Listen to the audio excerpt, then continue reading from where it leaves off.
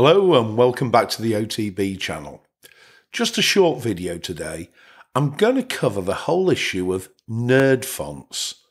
What the heck are nerd fonts? How do you use them? And where'd you get them from? See you after the intro.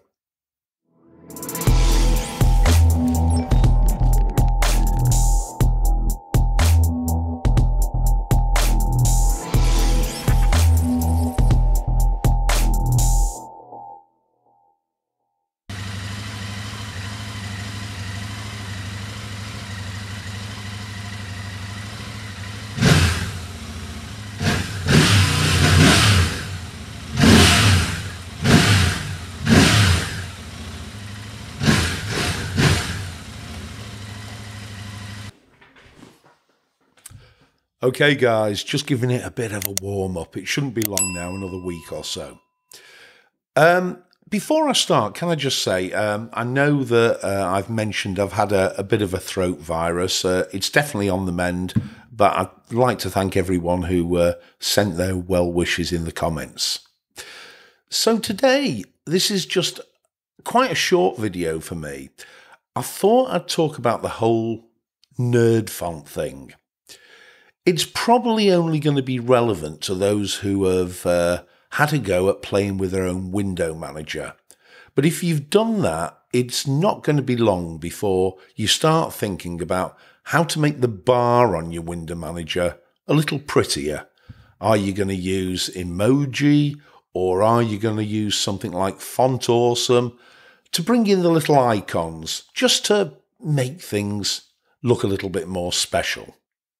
Font Awesome is, of course, the main font that we've all tended to use in the past, and on the whole, it's pretty good. How do you actually go about, though, taking the fonts that are embedded in Font Awesome and adding them to your bar? Well, let me show a couple of ways that you can actually do that, and then we'll move on and look at nerd fonts. So, obviously, you're going to have to install the font first, so let's assume you've installed Font Awesome from your package manager. How are you actually going to get at those little glyphs to be able to copy them and paste them into, I don't know, your configuration, such as your polybar configuration, or into a script? Well, one of the things that many people use is a character map, and what you see in front of you is the GNOME character map application. Now, this is pretty good, although I'm no great fan of GNOME. I think the GNOME character map is probably my favourite, although the KDE character map application is also very usable. What you're going to need to do is firstly select your font, and then on the left-hand side, you're going to need to select the area that is labelled the private use area. Not all font applications give you access to the private use area, but it's absolutely essential if you want to get access to the sort of glyphs that you see here. And it's actually pretty easy. You simply select the particular font that you want, double click it, and it actually puts it in here at the bottom. And that's the text for you to copy. So you simply copy that glyph there. You then move over to whatever application that you want to put these in, or whatever script you want to put these in. And if I move over to, say, my polybar config, in the module sections, we actually have a heading for most of these modules called Format Prefix. And although it's very small here, you can see I have pasted in the various different fonts. And these are the fonts that you see here on my bar that are showing up. So they show up very small in the actual configuration file itself, but when they actually show up on the bar, they're looking good. Now, just switching back to the web browser here, another way that you can actually identify which image you want. Do we call them an image or a Unicode icon? I'm not sure what the correct word is, but little images, is you can go to the Font Awesome cheat sheet, and you can see here it's split up into 3 different types on the Font Awesome 5 font: solid, regular, and brands. And It's the same sort of principle as you would use with the character maps. You would simply copy and paste these icons directly from the web page into your script or into your configuration file. And for many, many years, this is what I've tended to do. So all good. Font Awesome is an incredible, iconic font. And for people like me who like decorating their window manager bars, it's brilliant. You can, of course, use these iconic fonts in the likes of HTML pages as well, and you can use them with CSS. Not something I tend to do. I'm just looking at decoration for my window manager bars. The problem that I've had over the years is when I've used the Font Awesome cheat sheet, I found that some of the fonts or some of the icons, when I've tried to copy and paste them, they don't render for some reason. And there are a range of different reasons for that. Part of it could be due to not having the correct version of Font Awesome installed. A second reason could be because you have another iconic font installed and there's some sort of clash perhaps happening. And Font Awesome does a paid-for version as well, and some of the icons are only going to be available in the paid-for version. There's also, and it's not so much an issue, it's more a convenience thing. You may not just want the icons that are in Font Awesome. You may want icons, powerline icons, for instance, or some other font with a subset of icons to use on your bar. So is there an easier way than Font Awesome? Well, I think there is, and this is what we call the Nerd Fonts collection. So going back to the browser now, what you should see, I've basically opened up a web page called nerdfonts.com. And this contains details about how you can patch any font that you want, basically, with a range of different icons, including the Font Awesome icons. But it also contains pre-patched fonts. Now, the fonts that are pre-patched, it refers to here as developer fonts.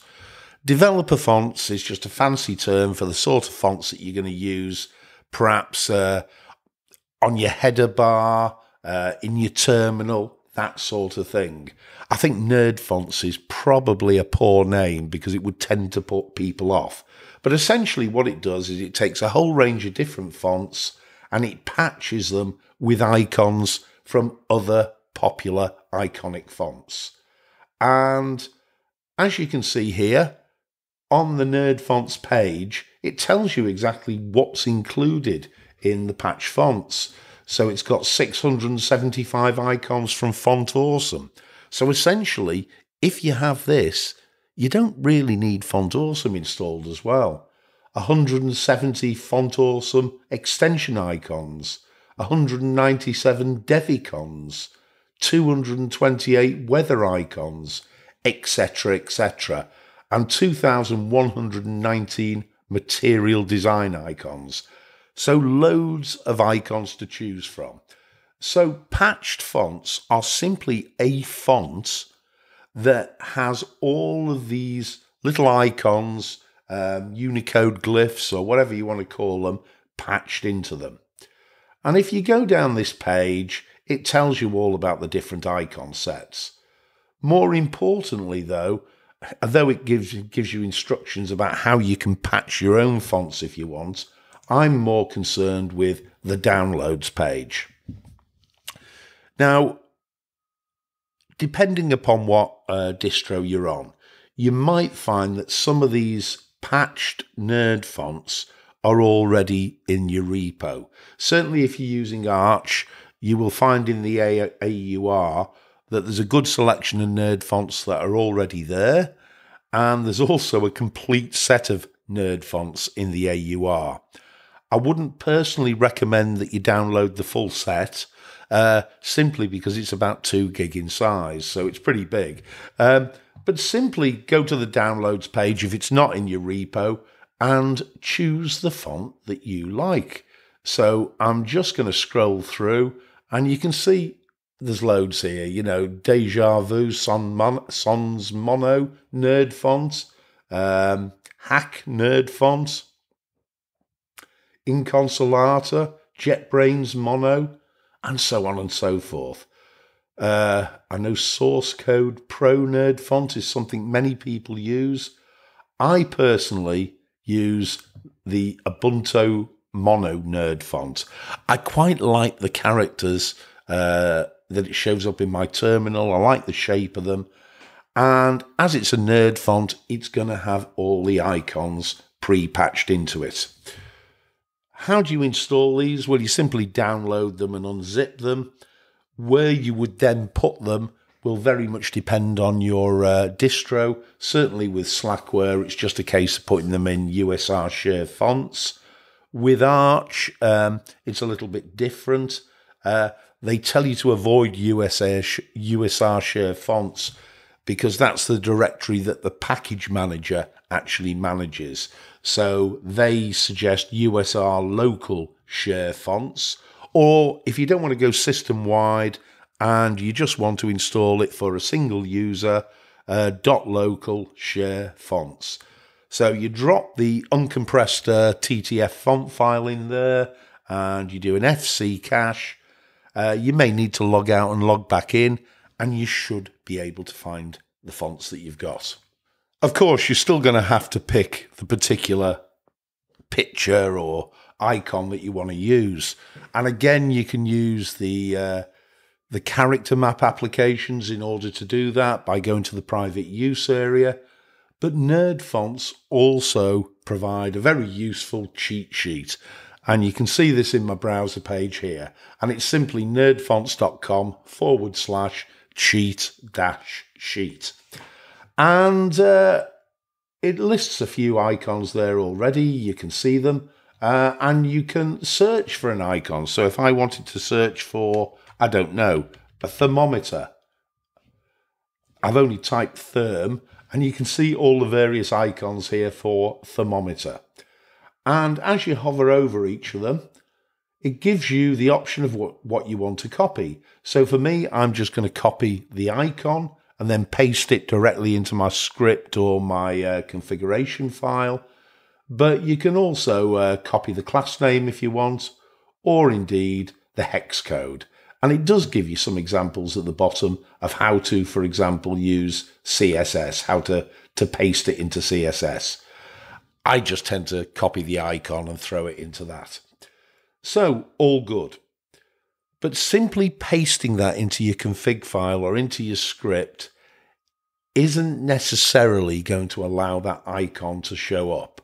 What you would normally have to do is you would need to declare it. And so going back to my polybar config, let's go to the bar. Where we looked before, you can see that I actually have Ubuntu Mono Nerd Font declared there. I've actually commented out the Font Awesome. I was previously using Font Awesome, but I've switched over almost completely to the Nerd fonts now, and it seems to be working quite well for me. The issue that you may wonder about, though, is what is the name of the font that you actually paste in? I mean, Ubuntu Mono space Nerd space font with a capital U and a capital M. Where'd you find out the format in which it should actually be stated within your config files? Well, that's actually surprisingly easy. You have a command called fc-list, and I'm just piping it into grep and searching for Ubuntu Mono to see what's on my system. And if I look for that, you can see that Ubuntu Mono Nerd Font comes up, and there's my Ubuntu Mono Nerd Font Complete TTF. And there you can see on this second section, it tells me exactly how I should be stating the name of that font in my configuration file. All dead easy. Let's have a chat. Right, so that's Nerd Fonts and how to use them. A very quick video, just a little bit of a how-to. and I hope you found it useful. Guys, that's it for this week. I will see you next week. We're going to see how the weather pans out as to whether or not that's going to continue or whether I need to take a break to get the bike out properly. I know I'm a fair weather rider. I don't deny that at all. I'm just waiting until we get a bit of decent weather and avoid the wet roads because I don't want to be having any accidents. So I'll see you next week, guys. Once again, thanks very much for watching. If you like the video, please like and subscribe. If you'd like to support me on Patreon, please do, like these wonderful people that you can see in the background here. But that's it for today. Have a great weekend. Cheers.